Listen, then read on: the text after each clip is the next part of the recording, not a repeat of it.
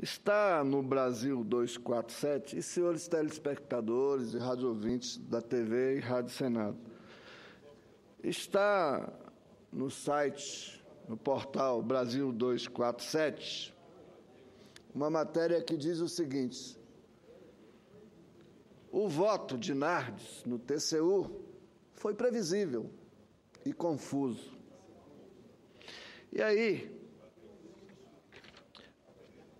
o articulista discorre aqui sobre o voto e sobre o sentido do voto. Ele quer saber lá no Tribunal de Contas. E ele dá conta aqui que, ao sair do julgamento, pegou um táxi, e aí o motorista de táxi perguntou para ele: rejeitou as contas da presidenta Dilma? Ele disse: rejeitou. E o motorista disse: vai ter impeachment, então? Esse é o intuito desse julgamento. Eu quero perguntar aos telespectadores da TV Senado, os radiovintes da Rádio Senado, se eles lembram, ao longo da história, de algum julgamento de conta de presidente no TCU. Não lembram. Porque não existia a armação desse circo que começou desde o momento que se falou no julgamento das contas e que esse senhor, o senhor Nardes, assumiu a relatoria e saiu propalando que iria rejeitar as contas da presidenta Dilma. Os argumentos para rejeitar as contas da presidenta Dilma são válidos. Não venha querer mudar a regra do jogo depois do jogo terminado. Mas vamos aqui à Constituição Federal, no artigo 71. O controle externo a cargo do Congresso Nacional será exercido com auxílio do Tribunal de Contas da União, ao qual compete apreciar as contas prestadas anualmente pelo Presidente da República, mediante parecer prévio que deverá ser elaborado em 60 dias a contar do seu recebimento. 2. Julgar as contas dos administradores e demais responsáveis por dinheiros, bens e valores públicos da administração direta e indireta, incluindo as fundações e sociedades instituídas e mantidas pelo Poder Público Federal, e as contas daqueles que derem causa à perda, extravio ou irregularidade que resulte em prejuízo ao erário público. Aí eu pergunto: aonde está o prejuízo ao erário público? Expliquem. Aonde prejudicou o erário público? Não prejudicou o erário público. Ao contrário. O contrato de prestação de serviço entre a Caixa Econômica e o governo federal, que prevê, o mecanismo da conta suplemento, em que vai se liberando recurso, e uma hora pode ficar negativo, outra pode ficar positivo, terminou o ano com mais de R$1,5 bilhão na conta. Então, aonde foi negativo? Esteve momentaneamente negativo, mas imediatamente o governo federal depositava o dinheiro, compensava, tanto é que terminou com um saldo de mais de R$1,5 bilhão na conta. Sabe o que é Sobre isso, a Caixa Econômica pagou mais de 120 milhões de juros para o governo federal, para a União. Então, não houve empréstimo, como eles querem fazer, ou crédito, como eles querem fazer, acreditar em nome da sanha a favor do golpe, para poder rejeitar as contas da presidenta Dilma. O que há é uma tentativa sórdida para tentar caçar um mandato legitimamente conquistado no voto de mais de 154 milhões de brasileiros. Mas também está aqui, no regimento do Tribunal de Contas, Artigo 1º. Ao Tribunal de Contas da União, órgão de controle externo, compete, nos termos da Constituição Federal e na forma da legislação vigente, em especial a Lei 8.443 de julho de 1992, repete, né? Primeiro, inciso 1º, julgar as contas, todo aquilo que está previsto na Constituição está aqui. Então, para cumprir o regimento, teria que fazer o voto de julgamento das contas, mas não tem, à luz do regimento do tribunal, fundamento para poder rejeitar as contas, porque não houve desvio e nem prejuízo ao erário público. Mas o relator procura, e aqui segue o artigo dizendo, um meio de dizer que houve uma distorção de 106 bilhões de dólares. E na coletiva é tão confuso o voto do relator que nem ele entende. Na coletiva que ele foi fazer, senhor presidente, logo depois do julgamento, pediram para ele explicar de onde ele arranjou os 106 bilhões, ele não teve como explicar, porque não tem muita explicação. Aí ele teve que se socorrer do assessor para ajudar ele a dar a entrevista, para poder explicar de onde saiu os 106 bilhões.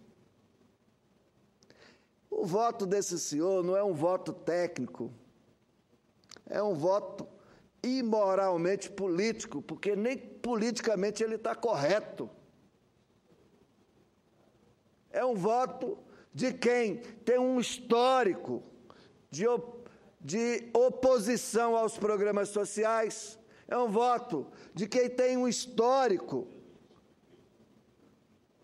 de apoio aos regimes totalitários. E aqui, na matéria, tem algo interessante para poder dizer, porque ele diz o seguinte, que houve, sim, uso do mesmo mecanismo por outros governos, mas que foram irrisórios perante o que se tinha da presidenta Dilma. Mas como irrisório? No governo Fernando Henrique, no ano 2000, o percentual foi de 6,23%. No governo da presidenta Dilma, em 2014, o percentual foi de 6,97%, muito próximo. Então, o tamanho do que poderia ser considerado uma distorção, como ele disse, foi do mesmo tamanho, praticamente, do Fernando Henrique e na presidenta Dilma. E as contas do Fernando Henrique foi considerada aprovada. É por isso que eu insisto e repito, não dá para querer mudar a regra do jogo depois que o jogo foi jogado.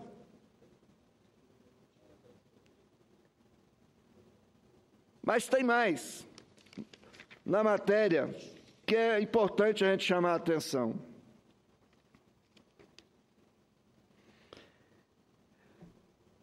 Na entrevista, o senhor Nardes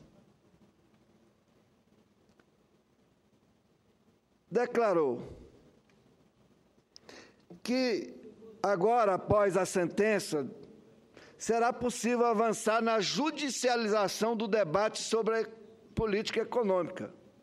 O que quer dizer isso mesmo, debate sobre a judicialização da política econômica?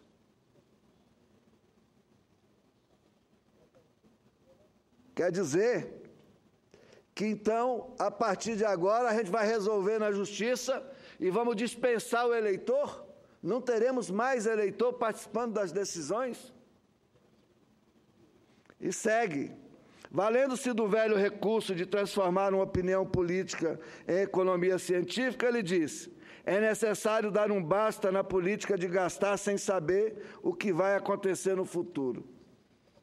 Ora, os gastos estavam previstos no orçamento. O que fez foi a administração dos recursos previstos em benefício dos programas sociais. Também deixou claro que essa visão não deve limitar-se à União. Temos que fazer isso em todo o Brasil. Isso vai levar aos governadores atuais a um estado de insegurança muito grande na operação, na gestão dos seus estados, que provavelmente, como alguns já declararam, estão com seus orçamentos, suas prestações de conta para serem avaliadas e que usaram do mesmo instrumento, visto que isso era uma prática normal dentro da avaliação do próprio tribunal.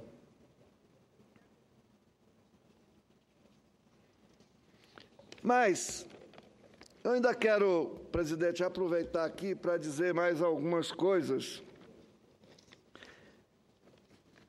que eu penso que são importantes. Ouvindo o senador líder do PSDB falar, e ele fala com uma calma, com uma frieza,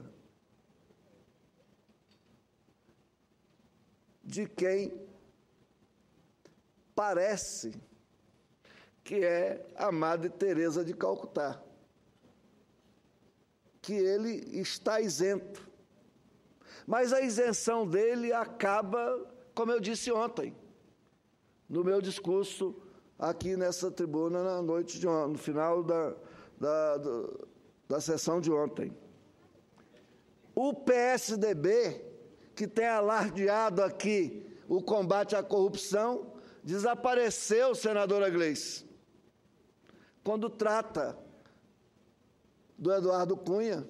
Mas não vamos falar só do Eduardo Cunha, não, vamos falar do ministro lá do TCU também, que está nas manchetes de jornais já há alguns dias e ontem voltou, hoje está, como tendo recebido da Operação Zelote, R$1.600.000. Cadê aqueles que vêm aqui bater na presidenta Dilma, bater no PT, para levantar a voz, para falar contra esses senhores? Não vão falar, porque isso é tudo a mesma curriola, é tudo o mesmo grupo que está contra